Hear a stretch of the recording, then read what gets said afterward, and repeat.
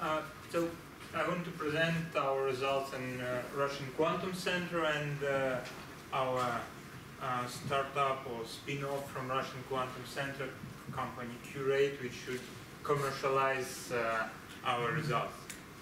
What is the Russian Quantum Center? It's a rather new organization. It has been established in 2012. The first lab started to build, and I joined the Russian Quantum Center in the end of 2012 in the lab of Alex Lvovsky, and I had a great 2 years of postdoc studying, and then when it has became a time of making a next postdoc, our director said, let's have our own QKD project. And I said, why not? And asked, when should we have our QKD? And he said, preferably yesterday, but you have at least 2 or 2.5 years. Right now, Quantum Center is rather big organization. For Quantum Center, it has 10 scientific groups, 140 researchers. We have both fundamental and applied research. And so as we had to start very fast, we started from prototyping. And we based our prototype on maximum simple solutions like National Instruments cards and easy electronics. And we made a demonstration of quantum key distribution between 2 bank offices. One of those who are in the very beginning of Russian Quantum Center, Sergei Belousov, the head of CEO of Acronis company, and also one of the stakeholders of ID Quantique, said that within the lab you'll achieve it easily, but when you go to outside, when you go to real lines, it will be much more complicated. But eventually we succeed. We have a 30-kilometer key distribution distance and prototype operating at 10 megahertz and have 0.5 kilobits per second of secret key. And when we looked at our prototype, we understood that it's itself can be a good commercial product, because we have put a modular structure, so we can put several lasers, we can put several modulators, phase modulators, amplitude modulators, and we can rebuild it very rapidly. And that's what people need in research. It's very nice when you have resources and time to build a big lab with lots of optics, but if you need to make a fast research with fast results, such a modular system, fast, easy in rebuilding, and guided by a lab view instrument, which is easy to study for students, for PhD students, you can make it very fast. So we made it as easy as possible, easy access to all electronics, optics, open source code, so everybody can change the code in LabVIEW code just in 100%. And we are going to make also a student application, make video materials so that undergraduate students can study with this device. But not only university system, we also what do we need? We also received money from Russian Ministry of Education of Science in Russia, and from bank Gazprom Bank, and our our goal is to build a commercial QKD device for bank application. And as soon as the most expensive part of QKD is a single photon detector, we also aim to build our own single photon detector, and it also can be a product itself. Sorry.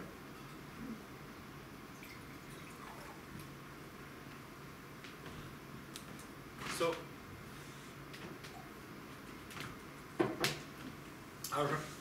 our commercial device will have a 300 MHz pulse repetition rate, and once again it will have a plug-and-play optical scheme, BQIT plus decoy state.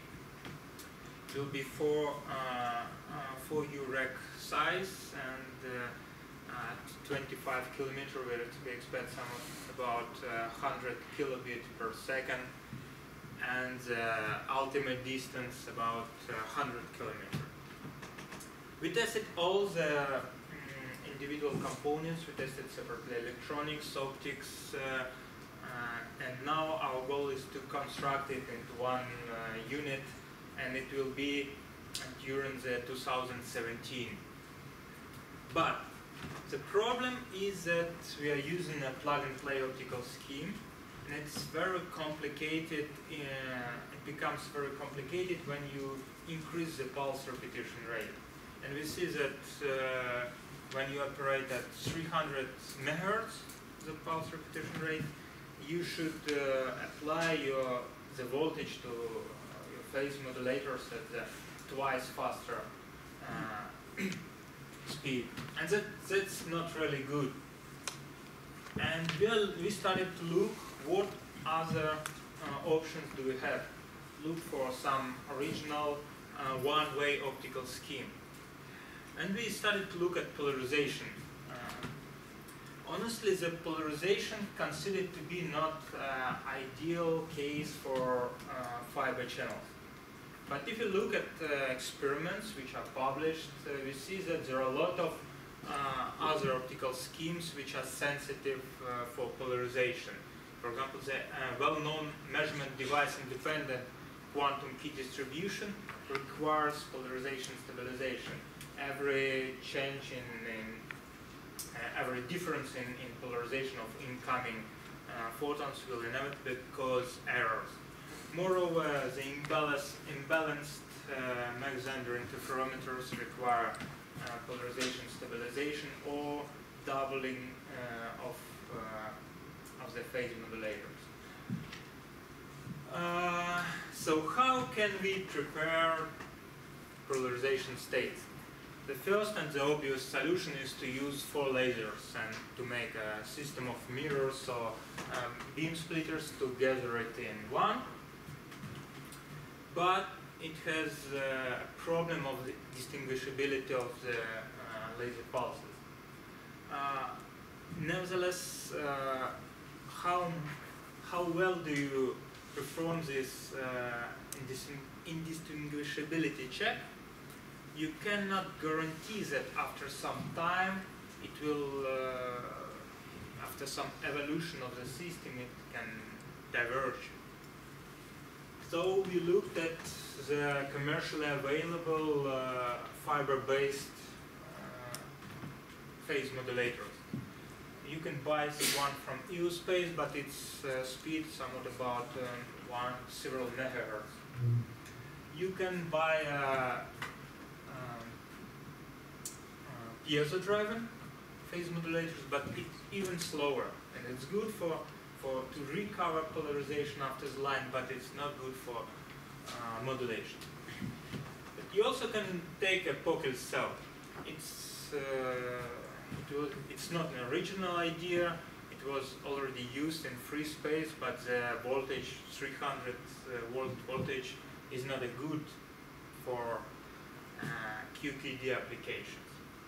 And there is also a phase modulator, which is well-known device in QKD, and it's a very good, fast, low voltage, convenient, and commercially available pocket cell. So We are not the first who proposed this idea, so it's known. But using a phase modulator, you should prepare not the horizontal, vertical, and diagonal states. You should prepare diagonal plus circular, counter-circular, and circular states. That means that you put two components of polarization, horizontal and vertical, in the input. And if you apply no voltage, you have a diagonal state in the output. Then you apply some voltage, and you have a lambda over 4 phase shift between these two components, and this it's a circular state. Then you continue increase your voltage, and you have lambda over 2 plate, which rotates your state at 90 degrees, and then one more voltage increase, and you have counter-circular state. So you prepare for maximum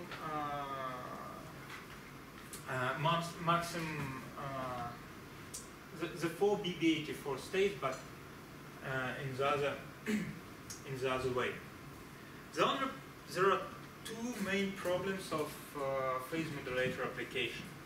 First of all, it can have a polarization dependent loss, and if you put a diagonal state in the input, it will change somehow at the output.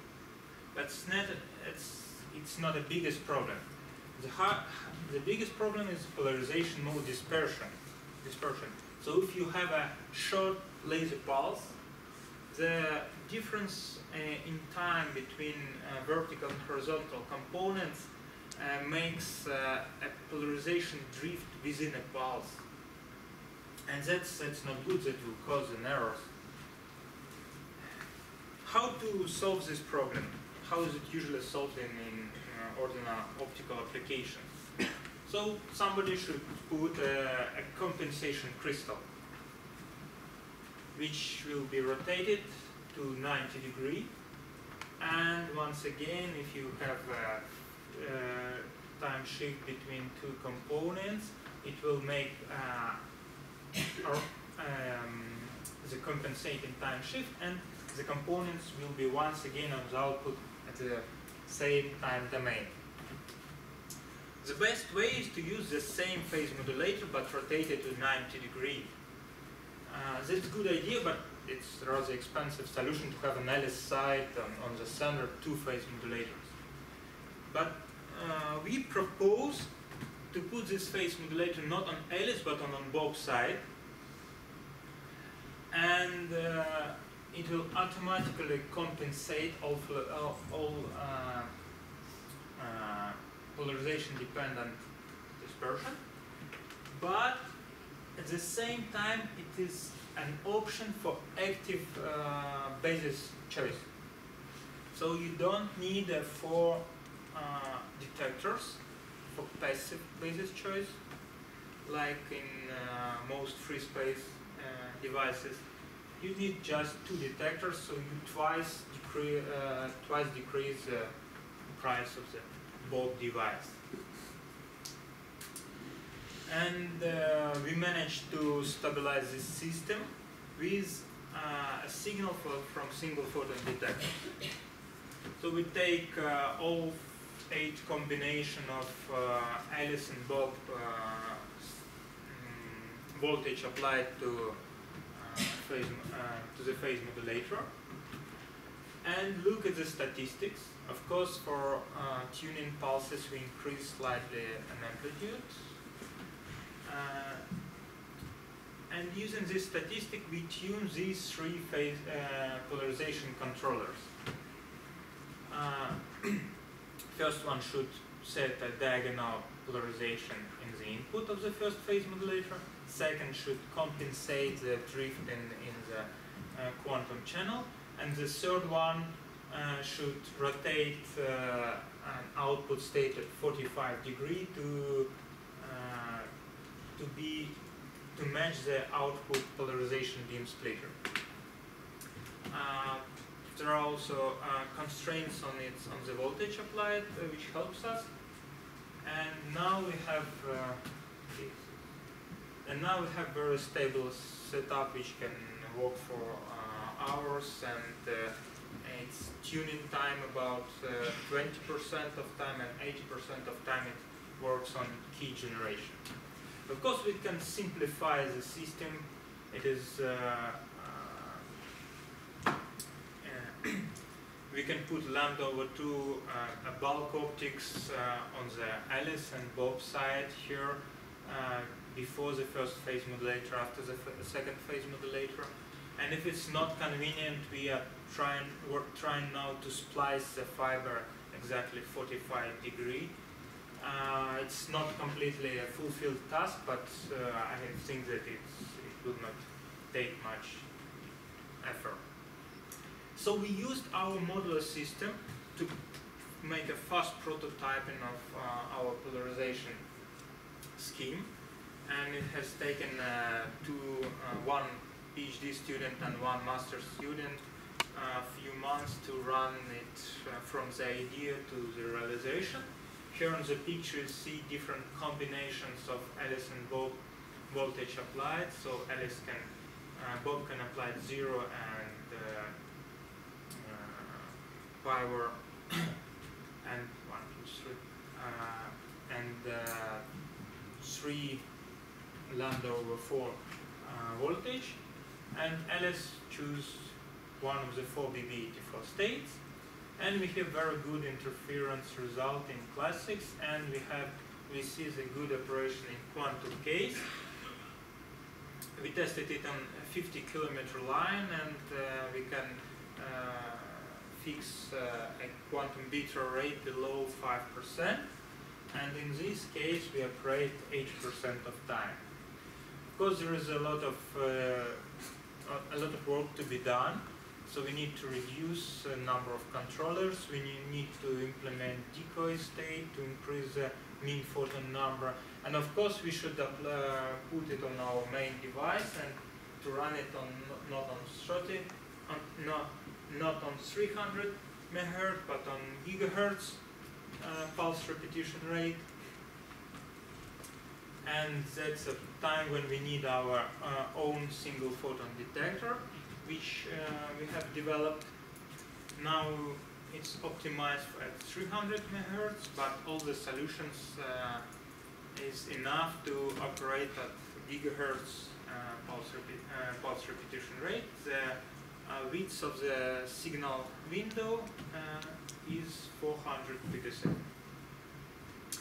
The other thing we are proud of is that we managed to make very nice error correction protocols, which is upgrade of low density parity check. It's our theoretical subgroup, and it's 10% more efficiency than benchmarks, and takes less communication resources. And the next stage is application, putting it to the real life. So in Russia, the data encryption is a licensed procedure, and we don't want to make data encryption. We want to make only quantum key generation. And there are a lot of companies who are making data encryption. To make this implementation, we build special libraries which we provide to our key consumers, and they implement with IS, or in Russia it's our own standard GOST, and can use the key in the way they like, whether it's one-time pad or some fast refresh of master key. Thank you very much. I'm glad to answer your questions.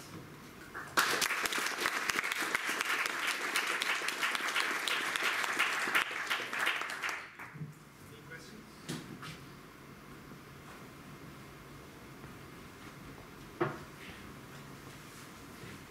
For the error correction that you just mentioned, what's your definition of efficiency and communications? Usually they're sort of synonymous when you're talking about the efficiency efficiency of error correction. So what do you mean by communication efficiency and efficiency? Okay. By efficiency, I mean the key consumption. So there are part of the key which is lost above the Shannon limit. And communication resources is just number of bits you Alice and Bob exchange in the process of error correction. Is it published anywhere that we can read? It's already on archive, and it's under consideration in the journal, so under review. Any other questions? Now let's take a coffee break for 20 minutes. Let's thank all the speakers in the session.